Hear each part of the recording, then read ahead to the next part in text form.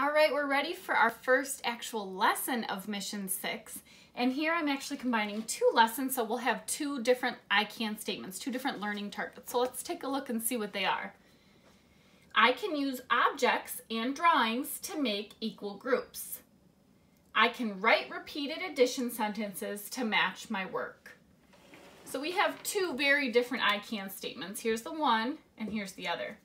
They are going to relate. So what are we going to be using? We're using objects. So here I've got some little tiny erasers. You could use pennies, you could use erasers, you could use crayons, you could use tiny pieces of paper that you rip up, you could use earrings, you could use anything that's nice and small. And we're going to use drawings. So I've got a piece of paper and something to write with so I can do my drawing. So we're using the objects and drawings, and we're going to try and make equal groups, just like we tried to do with Emmy Leshka in the word problem when she was trying to make equal groups of her teddy bears.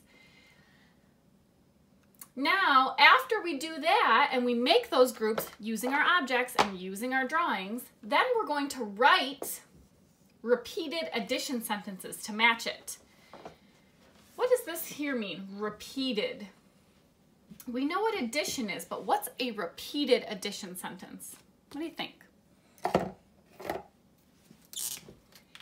When you repeat something, you do it again.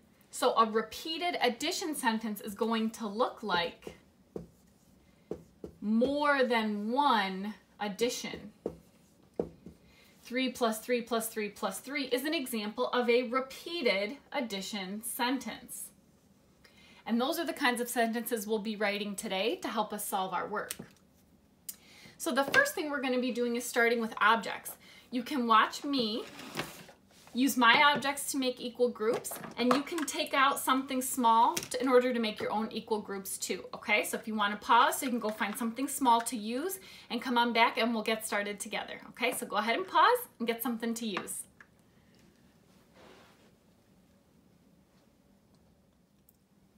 Okay, so now I'm ready to get started. I've got my little counters here. Hopefully you've got something to count with too. For now, you can watch me. If you'd like to follow along and make the same kinds of groups I'm making, that's great too.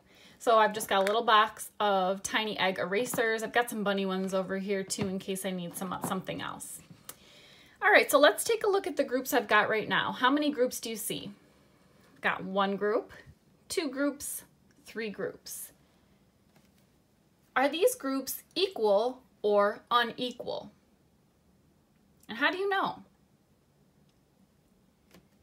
So these groups are equal because they all have the same number of counters in each group. This group has 2, this group has 2, and this group has 2. All right, now I'm going to change my groups. How many groups do I have now? One group, two groups. Are these groups equal or unequal? And how do you know? These groups are unequal. Why? Because this group has 4 and this group has 2. They do not have the same amount in each group, so they are unequal. So what does it mean then when we say that groups are equal? It means that they have the same number in each of the groups. So here we are back to our equal groups. All right, now watch, I'm going to change my groups.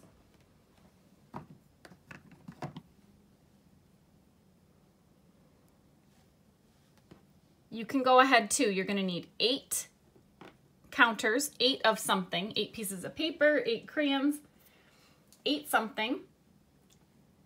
And we're going to put them all into groups of 2. So I've got group of 2, group of 2, group of 2, group of 2. Go ahead and do yours. You can pause the video if you need a minute so you can have time to make your groups. How many groups of 2 are there now? 1 group, 2 groups, 3 groups, 4 groups. There are 4 groups of 2 counters each. Now we're going to make groups of 4 eggs or 4 objects. So each group should have 4. Don't get any more though. You're just going to use the ones you have. So I have all these here and I'm going to put them in groups of 4. So there's a group of 4. There's a group of 4. Now how many groups do I have? 1 group, 2 groups. Now we have 2 groups of 4 counters.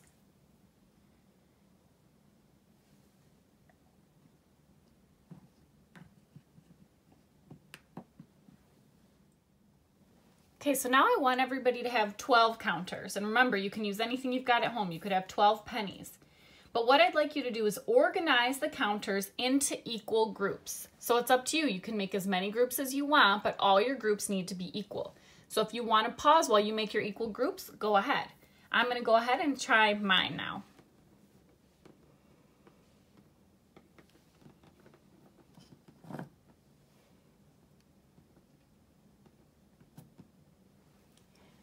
All right, I've got equal groups. Each group has 2 in it. Let's see how many groups I made. 1, 2, 3, 4, 5, 6. I made 6 groups and they each have 2. There are other ways to make equal groups with the same amount. Did anybody else do something different? You could have groups of 4. And how many groups would you have if you put 4 in each group? 1 group, 2 groups, 3 groups. Okay. You could also have groups of 6. I have 6 here and 6 here. How many groups would that give me? 2. So there can be more than one way to make equal groups. If you did one of those ways, why don't you try another way now? Maybe one of the ones that I showed you. And when you're finished, you're going to say how many are in each group and how many groups you have. So right now I have 2 groups of 6. Earlier I had 3 groups of 4, and at the very beginning I had 6 groups of 2. Now, let's try something different. I'm going to ask you to put your counters the same way I have mine. So here I have a group of 3, here I have a group of 5, and here I have a group of 4. Are these groups equal or unequal?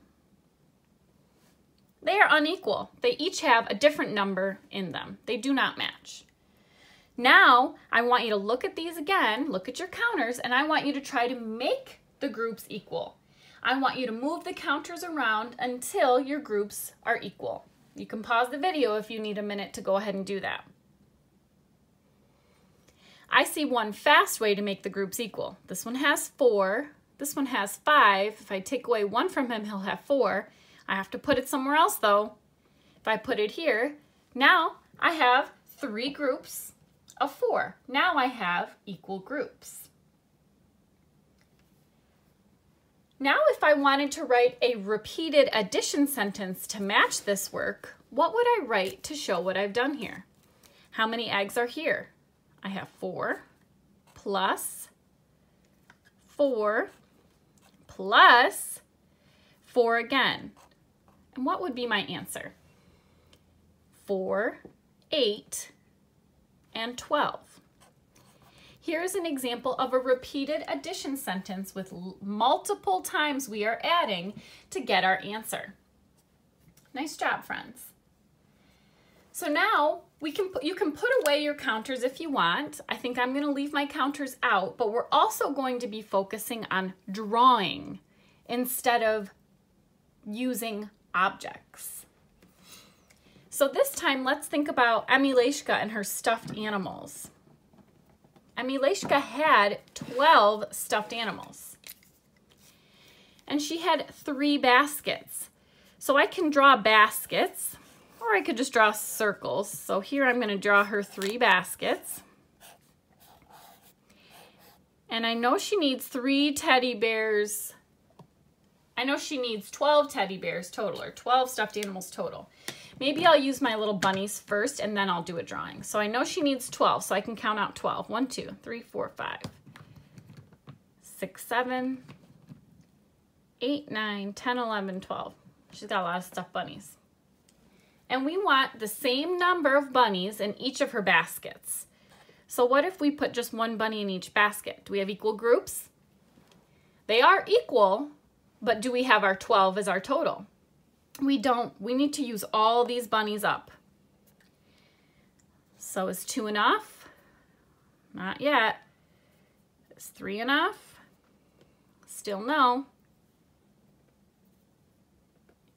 Can I make groups of 4?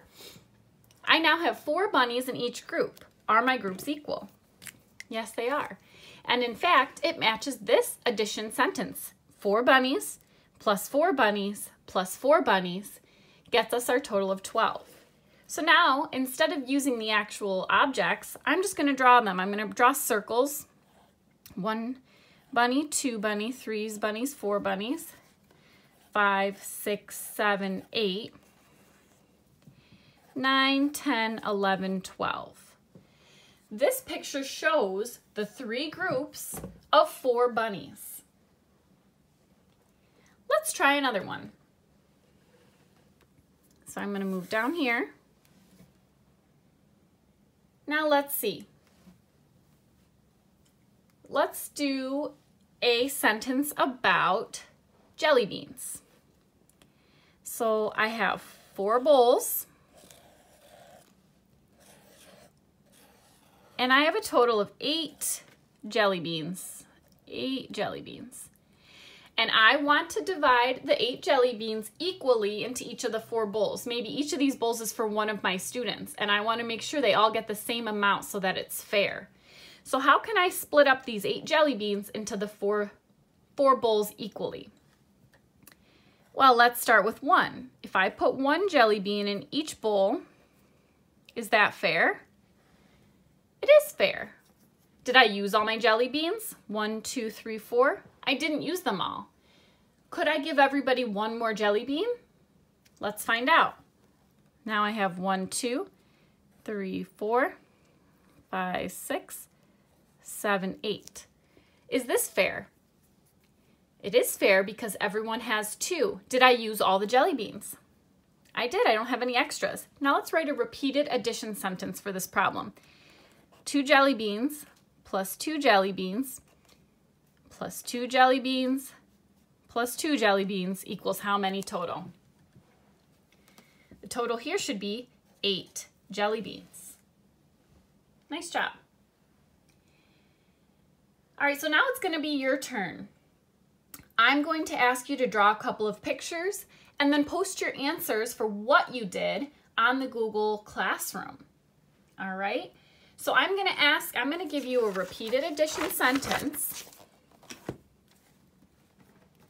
I'm going to give you a problem, and then you'll be writing the repeated addition sentence.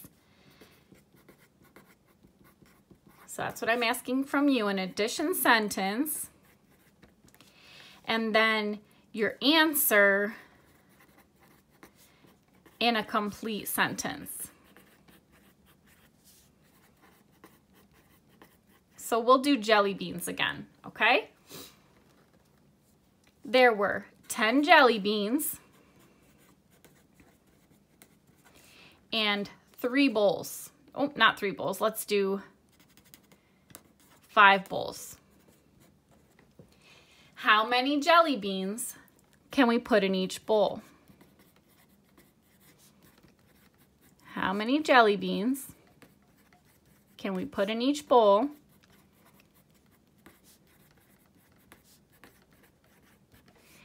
And have equal groups. So we want to make sure that every single bowl gets the same number. So you need to start out first by drawing your picture, then writing your addition sentence, then writing your answer in a complete sentence. Something like, we can put however many jelly beans you figure out in each bowl. All right, so that's one of your problems, and then I'm going to give you another one.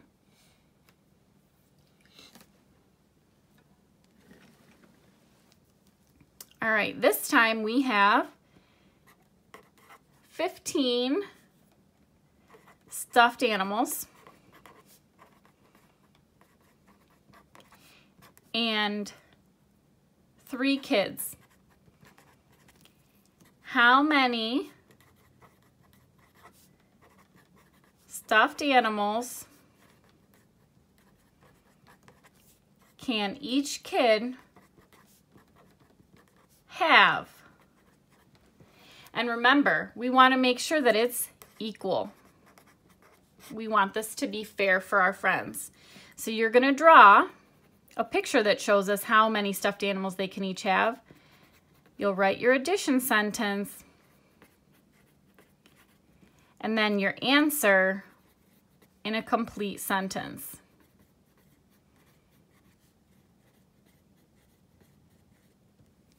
Okay, so here's your two problems. I'm going to post them on Google Classroom, and you can go ahead and get started and submit your answers. I can't wait to see what you guys come up with. Talk to you soon.